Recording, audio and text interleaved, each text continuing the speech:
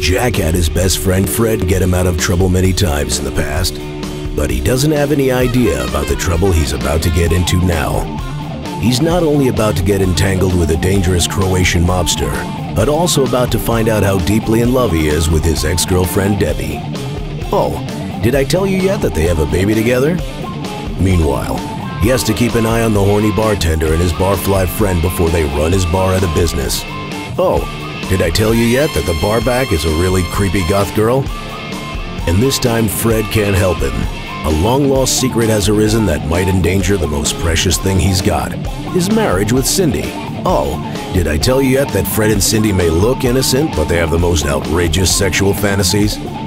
So now Jack has to worm his way out of trouble, avoid all the crazy girls he hangs out with, and do it all without getting his best friend Fred into a pickle as well. Oh, and did I tell you yet that Jack is crazy about heavy metal? This is Ship Happens, an uproarious comedy with the balls of Superbad, the heart of When Harry Met Sally, and the brains of Annie Hall.